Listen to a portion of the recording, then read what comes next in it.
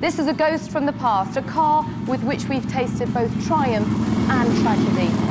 This is the M8D Can-Am car, one of our dominant North American sports cars. McLaren is celebrating its 50th anniversary, and at the launch of the current MP4 28, rolled out some famous cars from the past in an impressive and noisy display.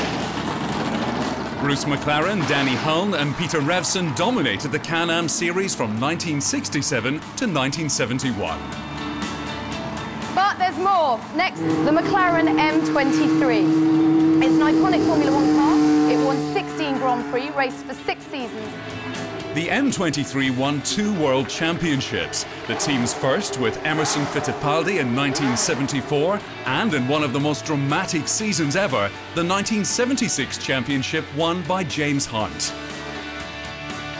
Next, it was into the Ron Dennis era and the dominant MP4-4.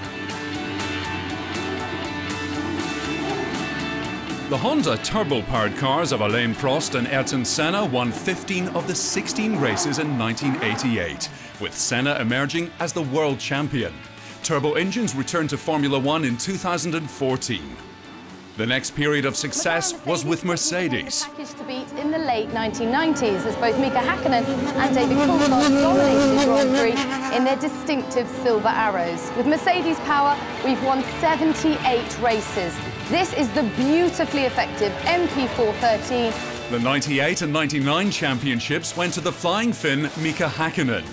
McLaren's most recent title was in 2008 with team protege Lewis Hamilton. The most aerodynamically complex car we've ever built.